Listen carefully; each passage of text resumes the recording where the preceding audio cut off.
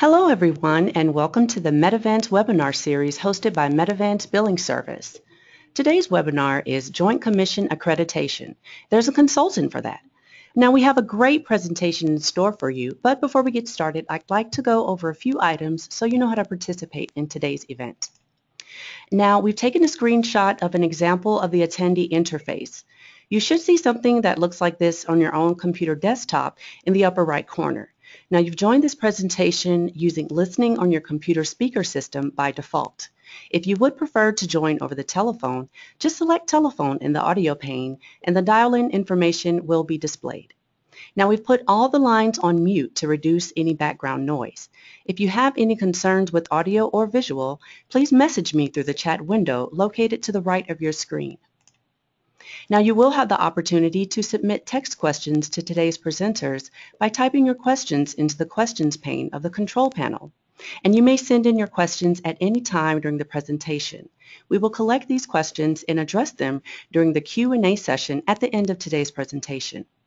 Now you will be receiving a copy of today's presentation and a link to review the recorded webinar in 2 to 3 days.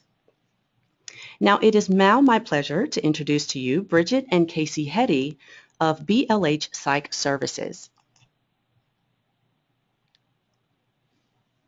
Bridget and Casey. Hello, how are you? Good afternoon, everyone, and thank you for attending.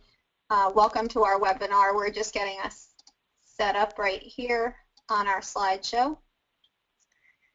So we will be discussing Joint Commission Accreditation. There's a consultant for that. My name is Bridget Heady, and I am a licensed mental health counselor in the state of Florida and CEO and founder of BLH Psych Services. Our primary focus is working with organizations to achieve and maintain accreditation through the Joint Commission. Good morning. My name is Casey Heady. I'm the COO of BLH Psych Services. So in addition to some other areas as well, I focus primarily on life safety, environmental care, and emergency management with an emphasis on fire and building code compliance. So here's the agenda we'll be covering for today. What is a Joint Commission? And what are the benefits of accreditation? What are the necessary steps to getting accredited and using a consultant? We're going to go through some consultation beware and what a consultant can do for you and why BLH Psych Services is unique. So we'll start with Joint Commission. What is the Joint Commission? The Joint Commission is an independent and not-for-profit organization. They were founded in 1951 as a medically based model, and in 1969 the Joint Commission expanded its services to include the behavioral health field. They've been considered the Joint Commission's Gold Seal of Accreditation as a nationally recognized symbol of quality and excellence. So here's some words that you want your organization to be described as. By achieving accreditation by the Joint Commission, it says that your organization is committed to providing the highest quality of care in the safest environment possible. All right, what are the necessary steps to accreditation? Joint Commission has a process of steps that they recommend to follow in order to achieve accreditation. The first step here is reviewing your current policies and procedures to ensure the policies are congruent with what your organization is actually doing. Once that reviewing process is completed, you will then review the comprehensive behavioral health care manual provided by the Joint Commission. The comprehensive behavioral health care manual consists of 14 separate sections. We will discuss those sections further in detail in a few moments. At this time that you have then collaborated your current policy and procedures and the comprehensive behavioral health care manual standards, you will then begin collaborating and creating new policies and procedures for your organization. From that step, we're going to then go into the implementation of those standards. So looking at your current policies and procedures and the comprehensive behavioral health care manual, you will then create those new standards, in turn then begin implementing those standards. There may be policies and procedures that need to be changed, added completely, or reworked within that organization of training your staff on new standards and implementation. The implementation process does consist of training all of your staff members and working on any documentations needed. Once the implementation process begins, the application process would then start. The application process does ask for average daily census, the type of facility, the services that are provided, the location of the facility, or any other housing, and specifically a survey date in which you would like your on-site survey to occur.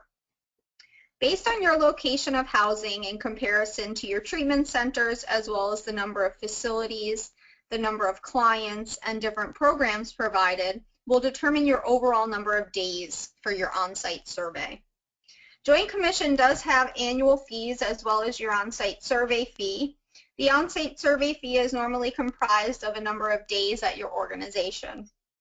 The Joint Commission does break up these fees into a 3-year period. The first year you normally pay 60% of the total fees, which include your annual fee and on-site survey, and then the subsequent 20% on your second year, and then 20% on your third year. There are approximately 35 to 40 behavioral health care surveyors that are working for the Joint Commission at this time, so you may receive a Joint Commission surveyor from many different states that are not specific to your state. The on-site survey typically lasts anywhere between 2 and 6 days. Again, this is an average varying on multiple factors such as your programs, such as the programs that your organization provides, the number of clients that you may have, and the numbers of facilities, or if you have any housing. During the on-site survey, the surveyors will be reviewing all areas within the Behavioral Health Care Manual and speak with all staff members as well as clients within your organization. After each day is completed with the surveyor, a closing meeting will be provided for information on any deficiencies that were found. A corrective action plan will be provided after the on-site survey is completed in its entirety. So we do see a corrective action plan occurring right after your on-site survey. Normally takes anywhere between 4 and 10 days for it to be added to your extranet system. The corrective action plans will be placed on that system, and you will complete that through their website. Corrective action plans typically have a 45 or 60-day time frame, depending on the type of deficiency, to get the actions completed and submitted. Once the corrective action plan is submitted, they will review your information and determine accreditation. So we're going to go into a few of the behavioral health care standards. So these are the 14 sections within the Behavioral Health Care Manual from the Joint Commission. We will provide a quick overview of each section so you're familiar with the extensive information needed in achieving the accreditation from Joint Commission. One of the major points that we want to explain to you guys is that the Joint Commission focuses on all areas of your organization in order to achieve consistency and safety towards everyone within your organization. Many of the sections will intertwine with each other while reviewing for specific codes. So for example, within, let's just take for example, within infection control, you're going to see certain areas such as the standard on a flu vaccination of all staff members. Their current information is that you need to maintain 90% of your staff has to have the flu vaccine by 2020. Again, standards change, but at this time, this is the requirement. Within infection control is where that standard would be placed. We also need to understand that they intertwine in other sections, such as information needs to be analyzed for data within your performance improvement sections, as well as that information of whether or not your staff member has received the flu vaccine needs to also be placed in that particular person's staff HR file. So in one particular standard, it may hit into 3 other sections. So let's start with the care, treatment, and service. This section, in collaboration with the record of care, discusses the entire contents of your client's medical record. That has to do with some pre-screening, your intake process, all of the financials, any liability waivers, your treatment plans or progress notes that are completed within your organization, the medications if you are prescribing or self-administering, so on and so forth, with medications within the organization, any discharge paperwork, and so on and so forth. Your on-site survey does consist approximately of 60% of your documentation within your client's record from your therapists, physicians, and then they do discuss that record as well with your clients. So we're going to go into the rights of the individual. Rights of the individual focuses on the responsibilities and the rights of the client that they have while being in your organization. There are specific areas in which Joint Commission indicates are important to inform the client of what they will be provided within your organization and the responsibilities that the client has while they are being held in your organization. Some of the areas that Joint Commission mandates is providing an oral hygiene program if you have a 24-hour care setting. So those are types of things that your organization would need to provide. Again, it will vary based on organization, on the types of services that you're going to provide, but there will need to be some sort of an oral hygiene program for any dental care. So they get into many, many specifics in each section. Again, that is just one example. Within your medication management, this applies to any organization who is prescribing, administering, self-administering, storing, and dispensing any medications. There are specific standards that go along with these types of medication management programs. We won't get into all of them, but just understanding that there are multiple sections within just one standard. Information management does focus on your computer systems, such as any electronic medical records or paper records. These standards discuss the setup and privacy of those records and how to maintain confidentiality. This section also discusses how to maintain operation during the time of scheduled and unscheduled interruptions, as well as any retention of records. Again, that will be based on a state mandate, so depending on if you're in the state of Florida, California, there are different mandates within the states on retention of records. Here in South Florida or in Florida, we have a record of retention for 7 years. All right. Waive testing applies only to organizations that are utilizing a pregnancy or urine test that provide immediate results. So many of you understand that as point-of-care cups. The organization providing this type of testing will need a CLIA certificate for all locations that is being provided. Again, this will only apply to organizations who are utilizing a pregnancy or point-of-care cups. Human resources is comprised of some specific areas that the Joint Commission would like all staff to be knowledgeable on, such as trainings in trauma, exploitation, neglect, abuse. Again, there are many others, but those are just examples.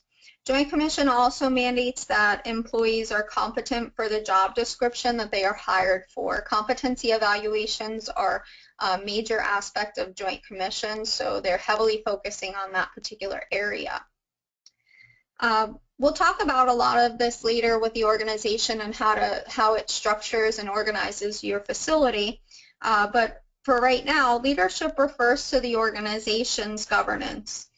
They focus heavily on the entire organization's structure and protocol. Joint Commission wants to have a structured organization from the top down to ensure quality and safety. Infection control focuses on prioritizing risks for infection and how to minimize and maintain those risks for staff and clients. Performance improvement focuses on the data collected in order to reduce risks and liability. This will establish information on areas that will or might be going to higher risk and creating plans to decrease those risks. The national patient safety goals are for specific sections or specific standards that focus on safety. One of them is labeling the containers that we're going to be utilizing for urine, any point of care cups or any cups that are sent out to labs. We need to label those with names, date of birth, time, and date, as well as the staff needs to verify two identifiers of the client. So we need to make sure that we are identifying that client. Many people are utilizing their electronic medical record system to do that by seeing a picture that they have a photograph on their EMR system. They're cross-referencing that the person's name and date of birth are correct on the written point of care cup or lab cup that's sending out, as well as, you know, identifying them on their computer system and verifying their picture and their first name, last name, date of birth. The second national patient safety goal is the suicide risk assessments. They want to make sure that these are being completed specifically upon admission, and then, specific criteria needing to be met. So depending on your organization, many people are utilizing a suicide risk assessment upon discharge as well. The third one is hand hygiene. They do require specific codes for those utilizing any physical care. Many facilities are utilizing, their doctors are doing physical exams, so they do have to have hand hygiene compliance. The fourth and last patient safety goal are medication management area. This one, among other standards, is an area for providing clients with prescription medications, that they are providing the client with the information of that specific medication. So we will be providing them handouts or sheets of information that include the name, the frequency, the dose, the route, the purpose, the side effects and risks of those medications that they are taking. Anytime a medication is prescribed in your facility by your physician, that information would need to be provided to your clients. Again, these are areas to reduce risk and safety. So I'm going to hand this over back to Casey so he can discuss the life safety, environment of care, and emergency management sections. So life safety is a very detailed and comprehensive section that primarily focuses on any 24-hour care facilities, it would be, your residential housing. Life safety does not apply to your treatment facility or corporate offices. So what life safety really does, it's highly safety structured. So it goes into different types of safety equipment that needs to be present in your houses, smoke detectors, fire extinguishers, how to log the checks of these types of things. You have to have emergency lighting, illuminated exit signs for a path of egress, fire drills, on certain intervals. So all of these different things that need to be logged throughout the homes. It goes through how to log them, what needs to be placed where. It goes over a lot of the different supervisory systems that a facility may have. If they have a backup generator to provide backup power, how they go about managing and testing that battery power, how they basically go about managing any kind of risks or hazards that could be present within that house. Again, since it does primarily focus on the residential 24-hour care facilities, it's much more detailed than environment of care. Obviously, there's a lot more risk. It goes into chemical management. So, for instance, this is a facility where your patients are living. There's Windex, there's bleach, there's every different type of chemical that you may have and find in your own homes. So this goes to how to manage that, how to store them. We make different suggestions upon that as well as to how to properly safely administer those to your clients so they can still use them with as little risk as possible. So going into environment of care, again, life safety and environment of care do have a lot of similarities in the fact that they're primarily focused on safety. Fire concern is a huge, huge concern of Joint Commission, and they want to make sure that you have a very detailed fire plan to reduce the risk of fire, to be able to respond to fire and deal with any matters from that. So environment of care, again, like I said, very similar to life safety, just not as detailed. It goes over your offices, your treatment facility, and just kind of extends from where life safety stops. So now emergency management is exactly what it sounds like. It is pretty much an entire action as to how you respond to any type of emergency and how you manage your business during an emergency and after. So, for instance, your disaster response plan. This is a big plan that the organization will agree on certain actions, how you respond in the event of a tornado. It covers every manner of disaster you can think of, earthquake, tornado, hurricane, any kind of threat on your buildings that may take place. How you respond if you have to evacuate your 24-hour care facility. That whole plan is very detailed. Where do you go? Do you provide treatment? Where do you provide treatment? If you are, if there's no power, where we're at, in say Palm Beach County, if there's no power in Palm Beach County, your plan has to detail how you're going to go about restocking your medicines, how you're going to restock supplies, everywhere from water to toiletries that they may be using. And then also your flow of communication within your organization. Who contacts who? How does that flow of communication go? Do you have a primary, secondary, and a third means of communicating if the first two should fail? So it goes very detailed into response and preparedness for any kind of emergencies. Also, within that policy, it goes over if you don't have the ability to evacuate. A tornado would probably be the most likely of events where you couldn't evacuate. You have to have a shelter-in-place policy. So where in your facility, whether it be a 24-hour care setting or whether it be in your treatment facility, you need to have an office that's properly that meets the requirements. That would be a shelter-in-place room, so they can just hide in that room until the emergency passed. So we'll turn it back over to Bridget to continue the slide.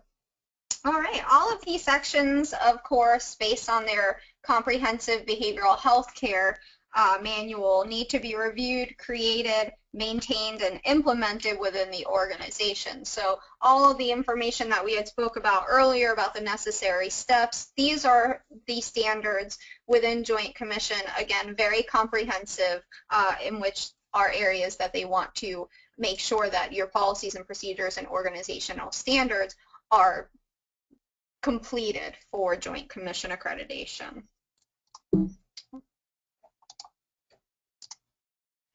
All right, so we're going to go into the benefits of accreditation. Why are organizations right now getting accredited?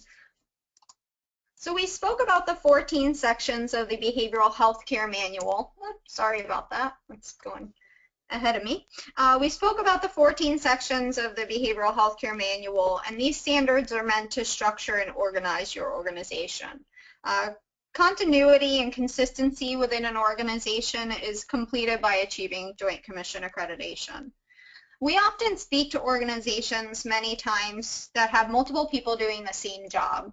So we go into a lot of times we'll go into organizations and we'll say, who does the HR section, or who is doing HR in this organization? And many times they'll say, well, I do it, or the secretary does it, or somebody else is doing it. And we go in and make sure that there is structure within that organization. We want to make sure that each person has a specific job in order to achieve that task at hand. So we want to make sure that the entire organization is structured.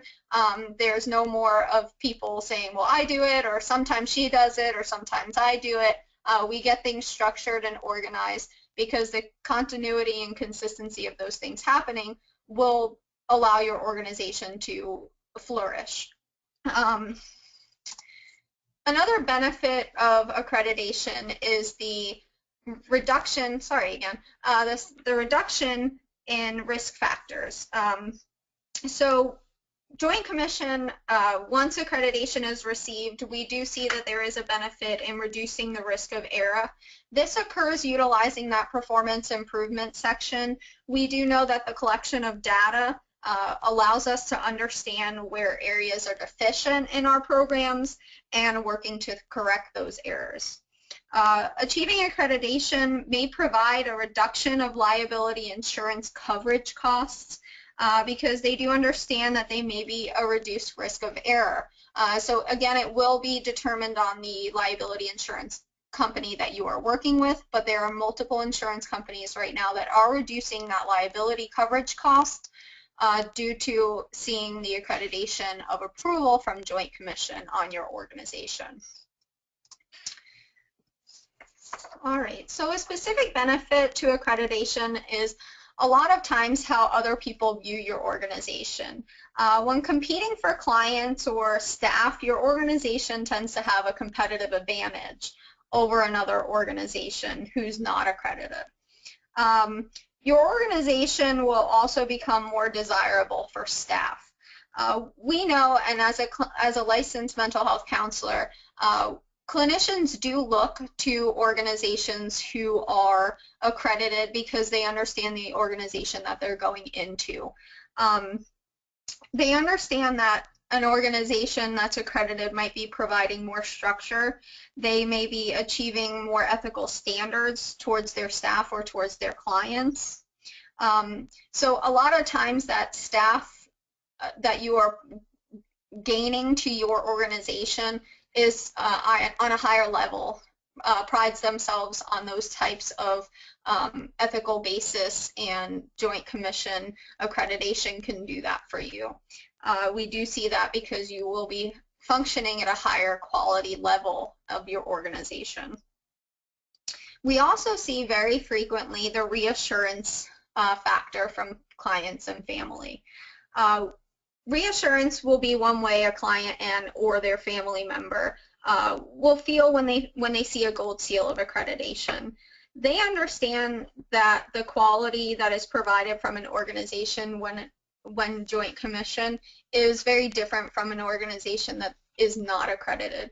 We don't say that facilities that are not accredited do not do good jobs. We know that they do, but we also know that it's a question mark. We're not sure what type of organization they are.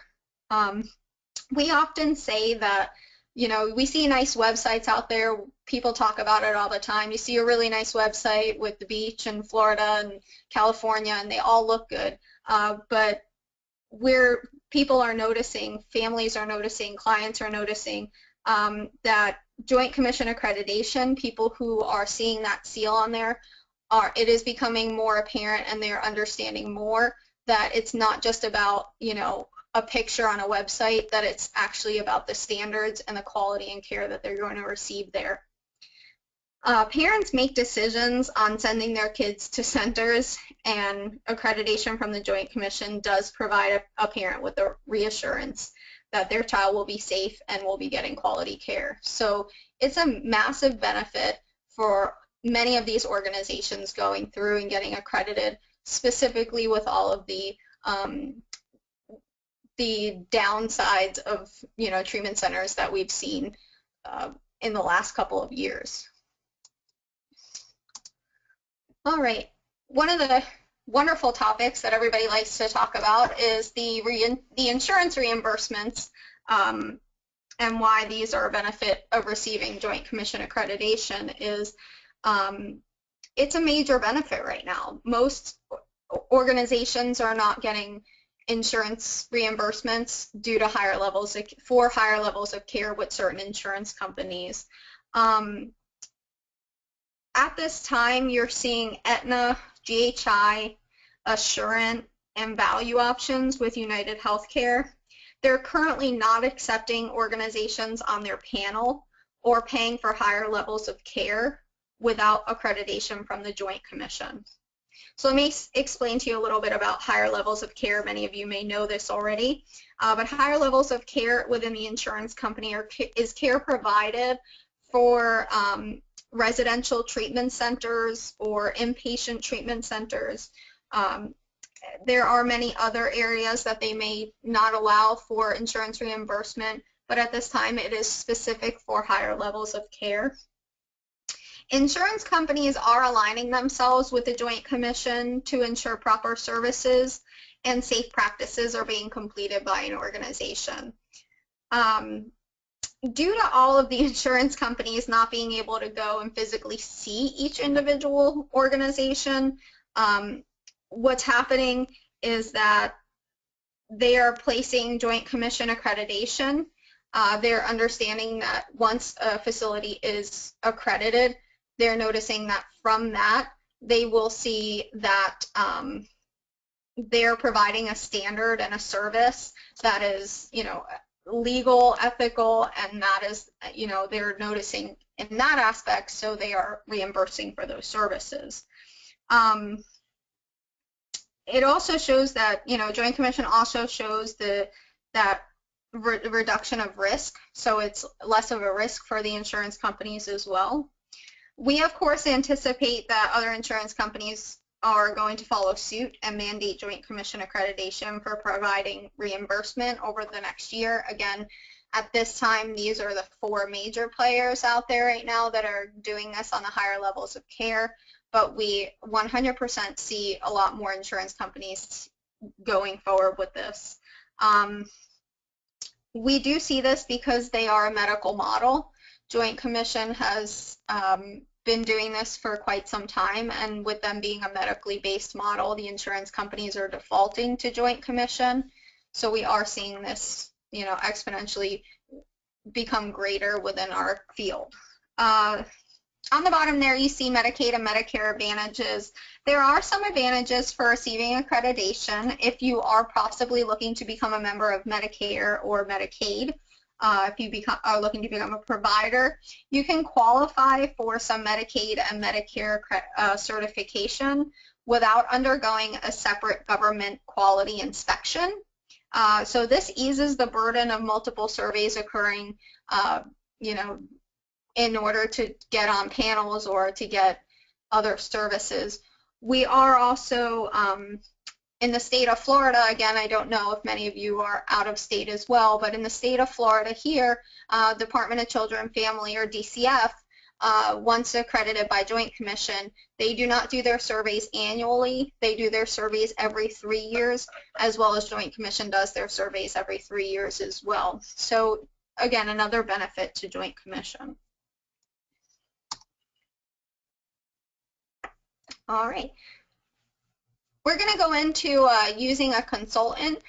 These are some steps that we go through. So this is our step-by-step process. Many times when utilizing a consultant, again, when we spoke earlier about the necessary steps to receiving accreditation, we have our own step-by-step process that we utilize. So we want to go into the in-depth with our process and in achieving accreditation.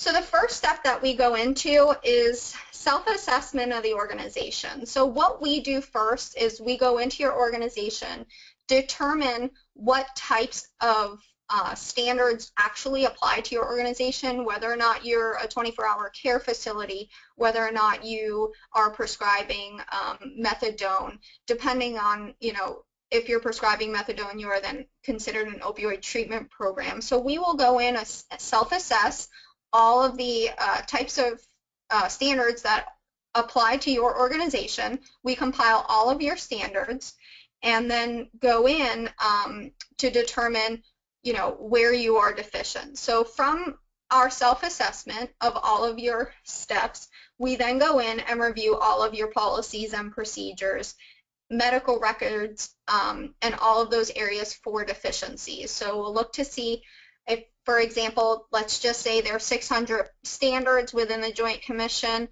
We do determine how many standards. We do an analysis of how many standards you guys are, the organization is deficient by.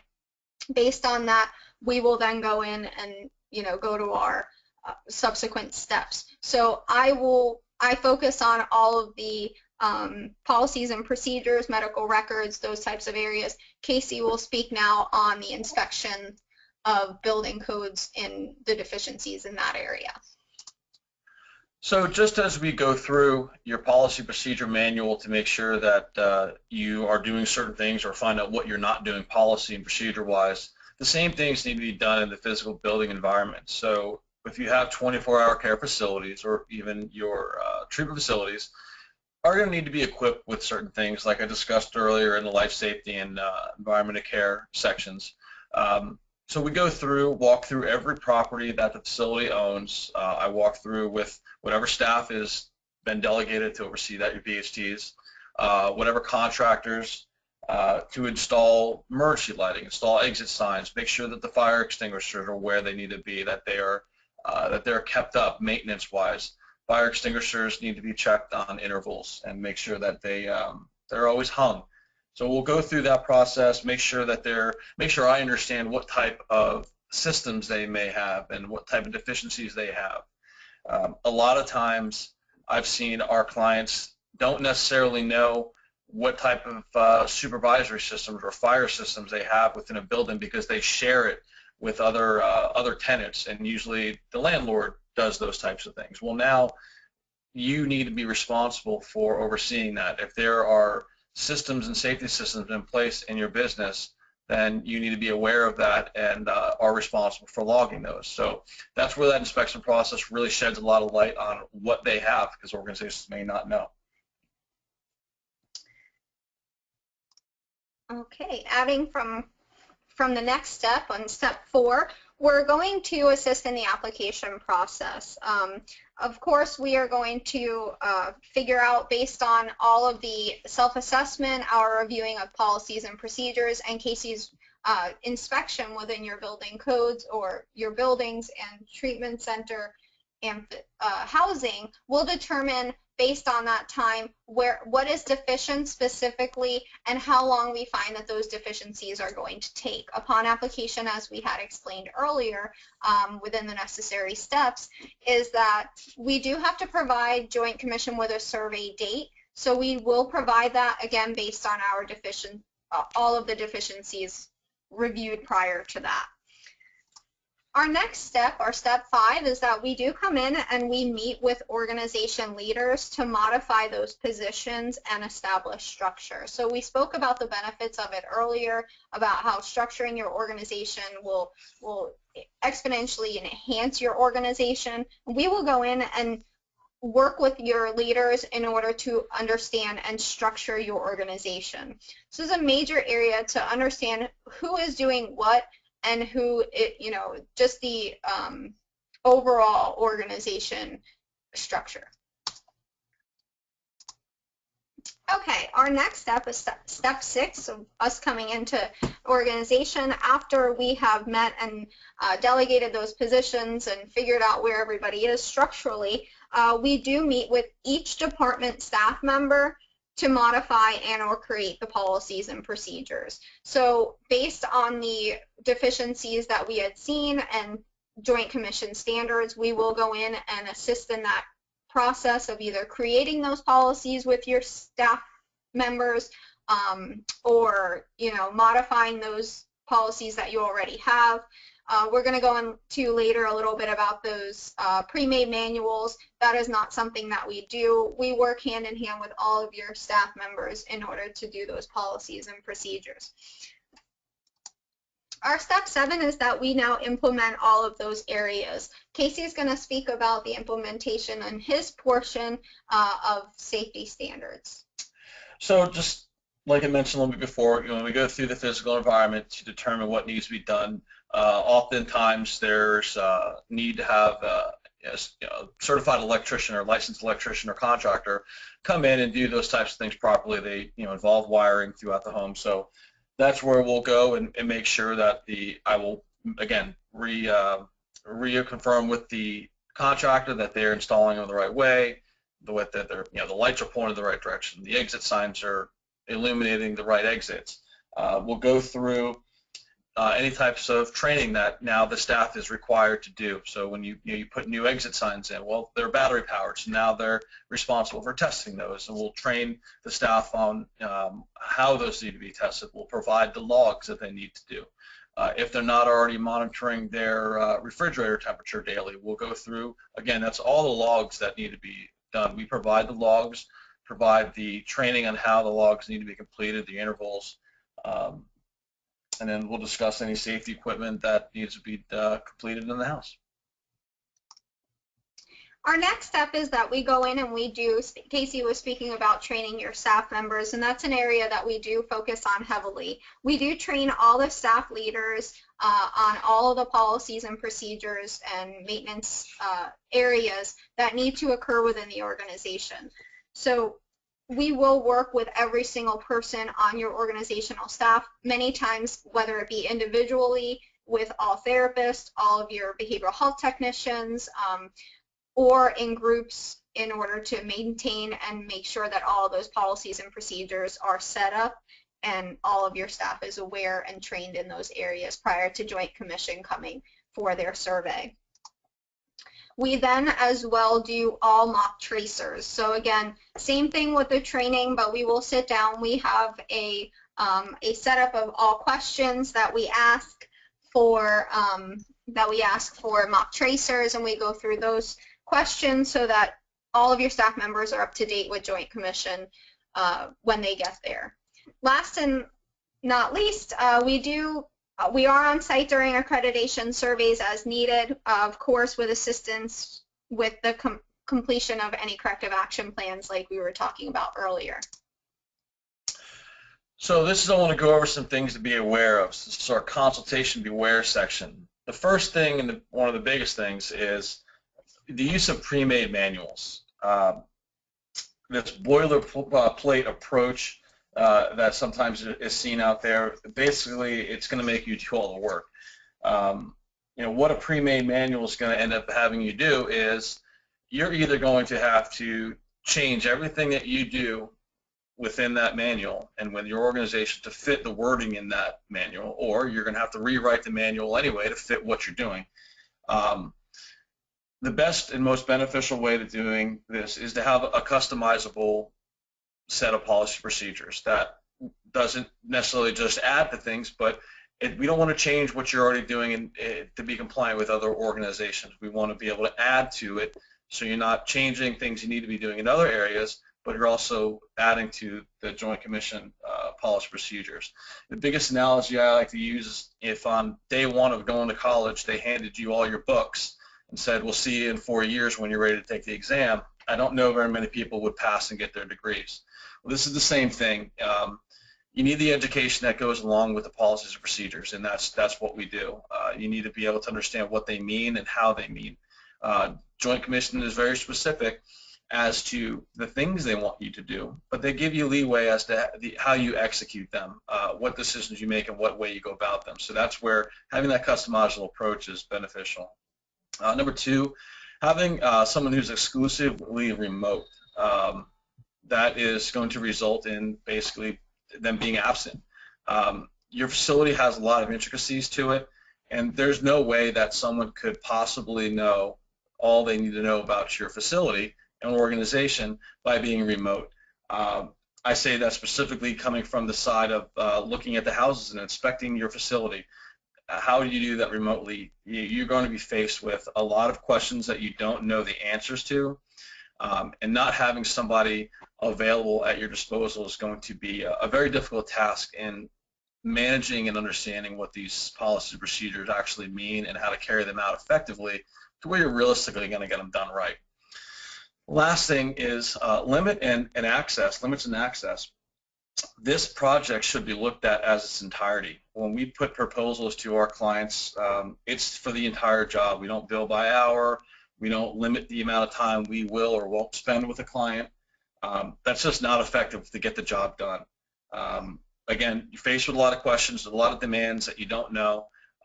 We spend the amount of time with a client that we need to. If we need to spend every day at their office, we do. If we need to go once a week, then that's what the time demands. But you need to have someone who's available to you to get the job done as questions come up. So the next slide is what a consultant cannot do. So basically, we need your help. We need help from you to carry out the suggestions and things that we ask to implement. The best example of that is the disaster plan. There's a lot in that disaster plan that I can't write for you because there's a lot that you need to decide what's the best way to go about this. What hotel do you want to stay at? What facility you want to move to? These are things that you need to decide the flow of communication to the organization. So we'll come in and tell you what needs to be done, what needs to be added, but there are a lot of things that we need cooperation from our clients to be timely. All of the responses that we need from them need to be in a timely manner, so that way we don't slow down the process. So again, we need your help. All right, so why BLH Psych Services? We pride ourselves on having a very different model. We like to say that we are a partnership with your organization.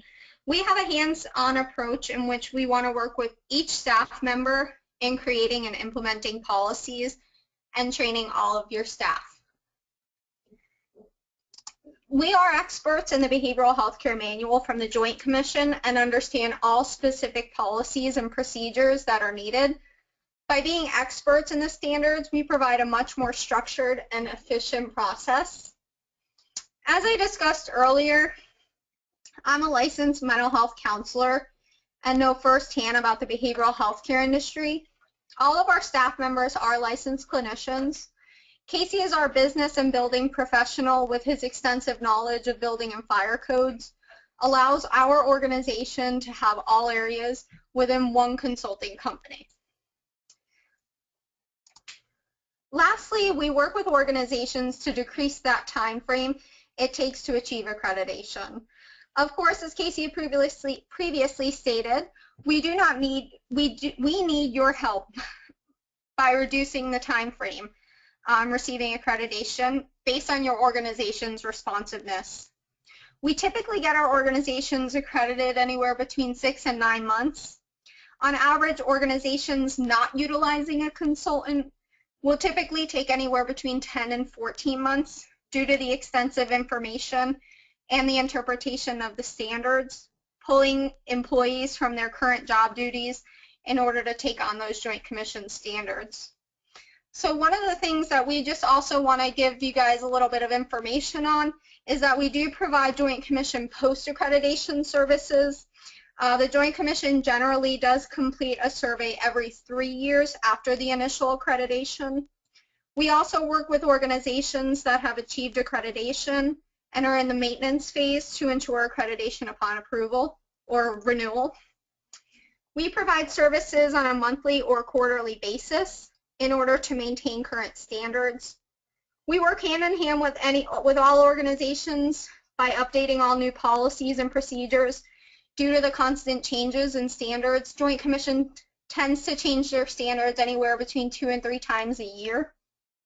So we do review the organization's daily, monthly, and annual compliance, mandatory documentation, and we ensure that the organization is in continuous compliance for a successful renewal of accreditation. So we do want to thank you all for being here and attending our webinar today. Again, I am Bridget Heady, CEO of BLH Psych Services, Casey Heady, COO of BLH Psych Services, and if you have any questions, please feel free. I think Lakeisha is going to give us some questions here to answer for you, but our contact information is here. We'd like to hear from you. Okay, thank you, Bridget and Casey. It does look like we have a few questions. Let's see. From Ira, a colleague of mine contacted JCO for a consultant to achieve accreditation for his facility. They recommended a person for him to call. Are you one of the recommended consultants from JCO? Yes, we are. There are a few consultants on their list as well, but we are, if they have spoken with Peggy Lavin at the Joint Commission, she does send out our contact information for as a referral source for Joint Commission. We are one of the recommended providers on there. Okay, we have another question. What is the cost from the Joint Commission for the 3 years? How much is your cost? Our cost as consultants varies depending on the organization. Depends on what type of facility they are. So again, that might be something that we would need to speak more intimately about with the organization that's looking for accreditation or consultative services. Joint Commission's costs again depends on the organization. So if it's a very small agency, IOP, OP program, depending on what type of organization. Those are usually about $1,800 annually each year are the fees, and then it will vary on how many locations you have, how many treatment centers, depending on how many days that they do come out. So their fees do change. Again, they change normally every year. Right now, I believe for a small organization, it's about $1,800 in cost for an annual fee. But again, your on-site survey could be anywhere up to 6 days, and all of those costs that go into the survey are flying here, their hotel stay, all of their needs, as well as travel needs, will be added onto your on-site survey costs. So again, something that would need to go through Joint Commission depending on the size of the organization. And just to elaborate a little bit on our costs, again, the number of beds, the type of treatment you provide, all things that are customized into the proposal. So it's hard to just throw out a regular number. Every facility is different and does different things. Anyone who has any questions on costs, we'd be happy to discuss their specific details, and we put a free consultation together and walk through those costs with anyone who has any questions on them. Okay, awesome. It looks like those were the only questions that we have today, right now. So I just want to thank you, Bridget and Casey. Thank you guys so much and thank everyone else for attending the Medivance webinar series hosted by Medivance Billing Service. And BLH Psych Services actually has something special for all of you attending right now. They have a giveaway. They're giving away 5 free passes to the Moments of Change conference happening September 28th through October 1st. And the Moments of Change conference is going to be at the beautiful Breakers Hotel in Palm Beach, Florida. And the Moments of Change conference, it's hosted by Foundations Recovery Network. So in order to receive the 5 free passes that BLH Psych Services is giving away, they're going to take the first 5 callers who contact them to learn a little bit more about their services. And their contact phone number is 1-800-433-4379. It's right there on your screen. Right there again, that number is 1-800-433-4379. And again, this is for the first 5 callers who contacts BLH Psych Services, and this is for 5 free passes to the Moments of Change conference that's going to take place at the Breakers Hotel in Palm Beach, Florida. So, go ahead. I apologize. We have the wrong number on there. Oh, actually, funny as that might sound, it switched to 43. It's 433-3479. I apologize. 34. No problem. So, okay, it's 1-800-433-3479. 3479. I'm going to send that to all you guys. 1-800-433-3479. Okay, now thank you guys so much, Bridget and Casey. And again, once you leave today's webinar, you are going to be receiving a survey on the presentation. And we would appreciate it if you would complete the survey and just provide us your feedback. You're also going to receive a follow-up email within 48 hours with a link to view a recording of today's webinar. Joint Commission Accreditation, there's a consultant for that. So on behalf of the Joint Commission, on behalf of BLH Psych Services, Medivance Billing Service, and our presenters today, we want to thank you so much for joining us and have a great rest of your day. Thank you.